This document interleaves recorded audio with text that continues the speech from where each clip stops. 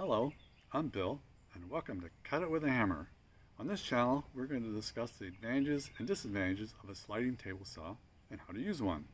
Assisting me will be a hammer B3 from the Felder Group.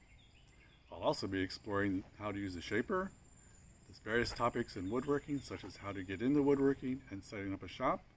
I'll also cover the types of wood I like to use and the machines and tools I have in my shop. I'll also be discussing some of my experiences, particularly the mistakes I've made so you don't have to make them, and things that work for me.